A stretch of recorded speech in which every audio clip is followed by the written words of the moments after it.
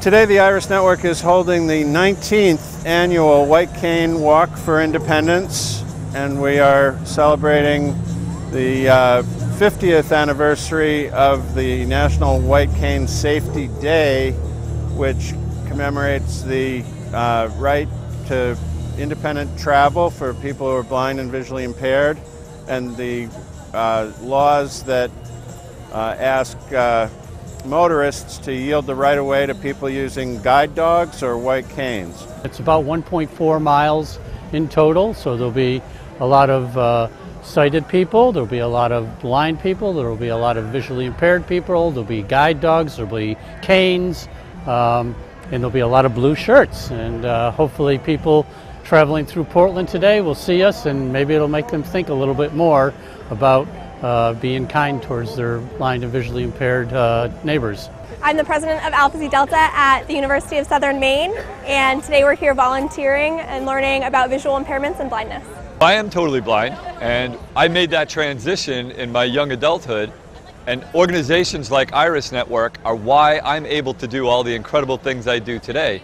So I want to support and ensure that everyone is going to have the opportunity to have these resources, and that doesn't happen if people don't come out, celebrate a great event, and help support a great cause. The White Cane Walk for Independence is an event to make people aware of the need to preserve independent travel for everyone, regardless of disability, and to make motorists mindful of the fact that people are crossing the streets that may not be able to see them, and therefore they should be mindful and paying attention to driving and not texting.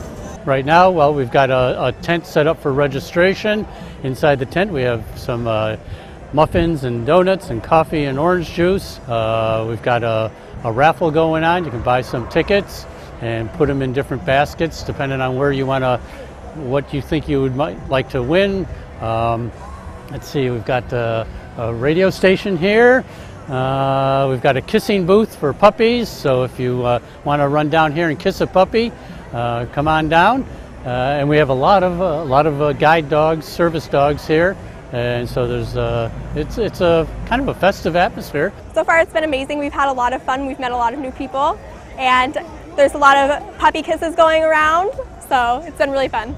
You know, my first thought is this, right? I celebrate ability awareness. We all have disabilities, things we can't do, right? For me, I can't see. But to understand that we have so much that we can do, it's all about how we want to approach things. And if people believe that, work with folks who may have whatever disability so that together they can succeed better, I think that's the first lesson.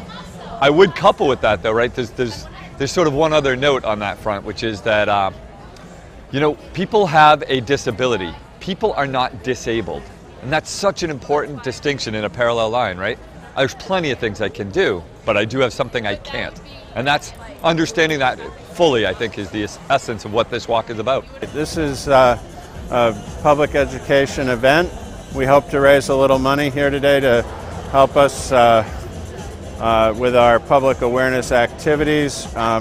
We really do want more people to understand that people who are blind or visually impaired can live independent lives in the community.